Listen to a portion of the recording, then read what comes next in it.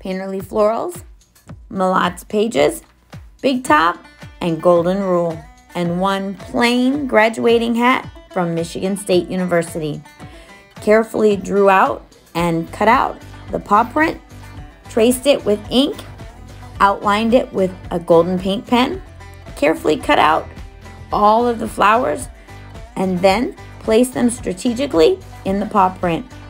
Applied them with the stick that's provided, and then burnished them down. Beautiful, just perfect. Sealed it with Big Top, highlighted it with Golden Rule, and then she walked across the stage with Michigan State University, graduating in Animal Sciences, and headed to St. George's University for her doctorate in veterinary medicine. Congratulations, Hannah. We love you.